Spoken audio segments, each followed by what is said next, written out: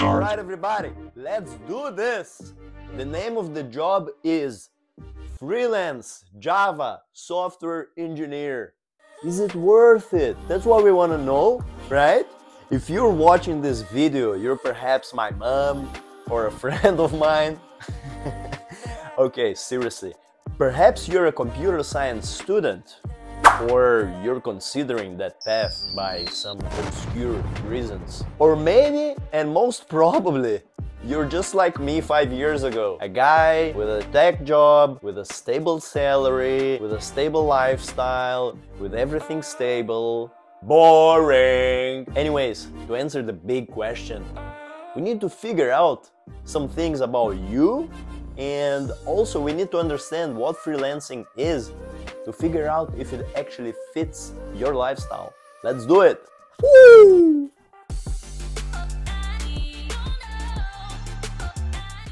I'm pretty sure a lot of you have an opinion about freelancing. Either you're one of them, or you have a friend that is a freelancer, or you just read some stuff on the internet. Today I'm gonna give you my opinion about it, so please take it easy in the comments. I'm gonna give you my perspective on it from the lenses of a Java software engineer. If you hear something that you don't agree or you think it's wrong, please leave it a comment below.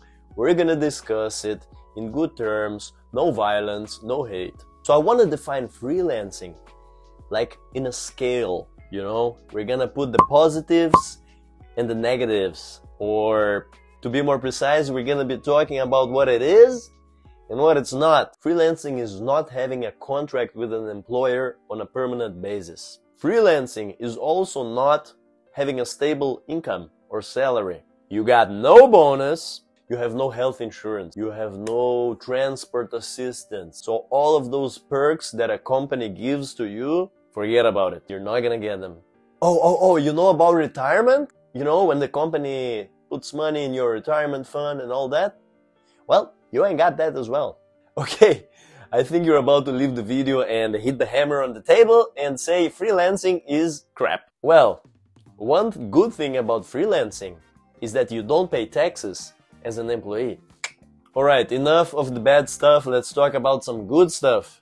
Let's define what freelancing is. So, freelancing is having a temporary contract agreement with a client. Is being paid by the hours instead of being paid by the month. You gotta take care of yourself. That means transport, food, health insurance. It's all supposed to be taken by yourself. You're independent. You're a freelancer. You will have to take care of your own retirement. I know that sounds like whoa, but it's not that hard actually.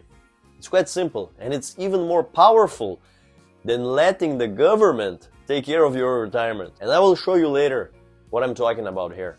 And now my favorite, being freelancer, you get taxed as a small business. There are so many advantages about that. As you can see, a freelancer is a person that undertakes a certain level of risk. But where the majority see risk, a few see opportunity. It all comes down to how much you're willing to get out of your comfort zone. Being an employee on a permanent position usually means safety. Means that you will get paid a certain amount of money every month. That's why the banks love to give loans to people like that. If you have a stable job, the bank knows that you're gonna pay the loan, so you're a great investment. And also, of course, you have the stability of the permanent contract. Well, not lately if you work for Twitter, Facebook, Microsoft, Google. Well, heads are rolling there, huh? On the other hand, you're a freelancer. Future is uncertain. You know that you have some work to be done in the next months. Maybe 6, maybe 9, maybe 12 months, you know what's coming. But then what's next? You need to figure out. You need to find the next client. By the way, banks, they don't like freelancers. Obvious reasons. When it comes to work as a Java software engineer, there's not much difference if you're a freelancer or if you're an employee.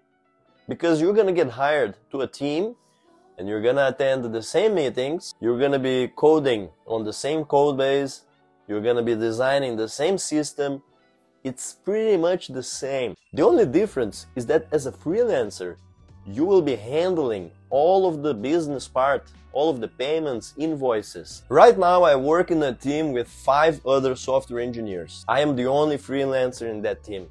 And guess what? We do the same stuff. By the way, if you're curious about knowing how a day of a software engineer looks like, please check my other video, A Day in the Life of a Software Engineer. It's really cool. Look, in the end of the day, it all comes down to what's more important for you. It's like when Morpheus gives those pills to Neo. Not those pills. On one hand, you have freedom. On the other hand, you chill. If you like to play it safe, maybe you have a family, or you need a stable income, or maybe you're even trying to reach higher ranks inside of a corporation, like management, or become a director, or a senior tech lead, or something like that, then you definitely should stay in the company as an employee.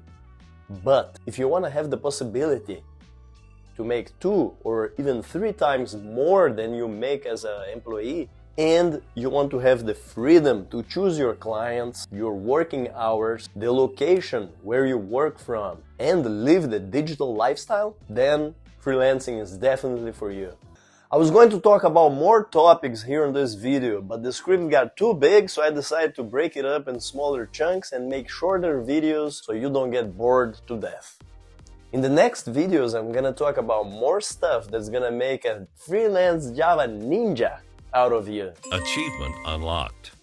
So subscribe to this channel if you haven't already. Press the notification bell so you don't miss on the next videos, because they're gonna be loaded in content and they're gonna help you a lot in your future freelancing career. Thanks for watching. Ciao.